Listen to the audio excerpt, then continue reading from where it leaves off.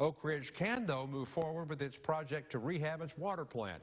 Mayor Holland meeting with the water superintendent, consultants, and engineer, and representatives from the construction company that won the project bid. The rehabilitation project will cost $770,000 and will focus on several key parts of the plant. Filters, automatic valves, pipes, and other critical areas will be restored. Construction is expected to begin 2 weeks from today and wrap up by November 15th. The project money will come from the Louisiana Community Development Block Grant.